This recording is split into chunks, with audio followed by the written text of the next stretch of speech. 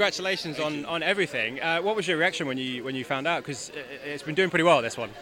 Yeah, it's extraordinary. I mean, it's another really great opportunity to expose the subject and all the great people that worked on the film to a larger audience. Yeah, I mean, it's had such a great cinematic platform as well, because it is a very cinematic documentary. But also, I guess you wanted to marry that with the facts and the important stuff. I mean, was that a difficult process to make sure you did that?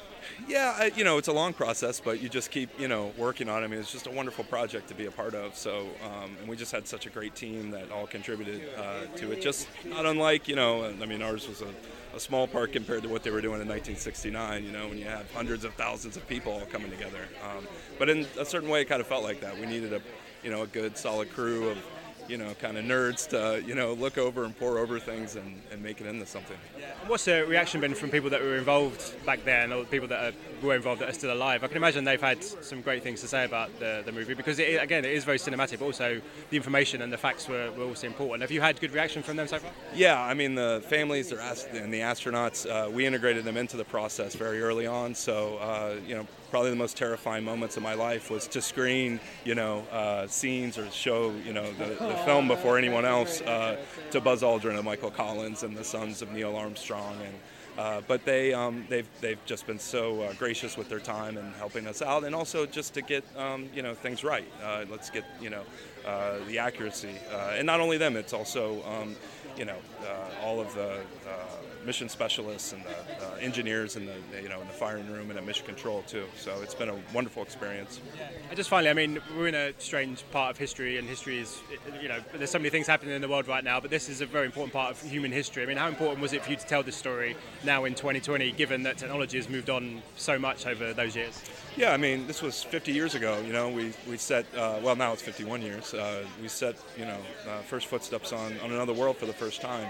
But I think there's many parallels into what was being done back then and what's happening now. We need to push on and branch out, but we also need to protect, our own spaceship here, Mother Earth. So we all need to be good stewards of that. And I'm glad that I got to highlight, a place like NASA, and obviously here it's, European Space Agency and other governments around the world that are all on the front lines of, contributing to fighting, climate change and destroying what's happening here on the Earth. So it's just not about putting people out into space, which is important too for long-term survival of the species, as they say, but also, knowing what's going on here.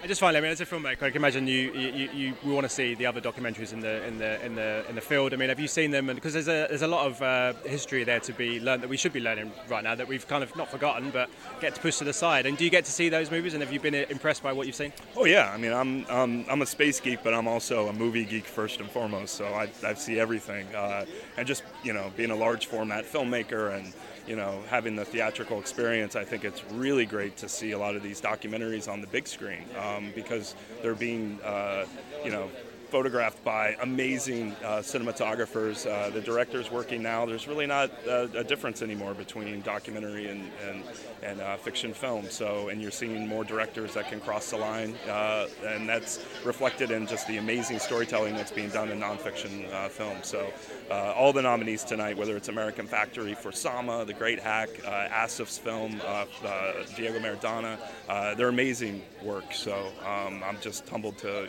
be in bed with them on this one. I wish you all the best tonight. Thanks so much for your time. Pleasure. Cheers.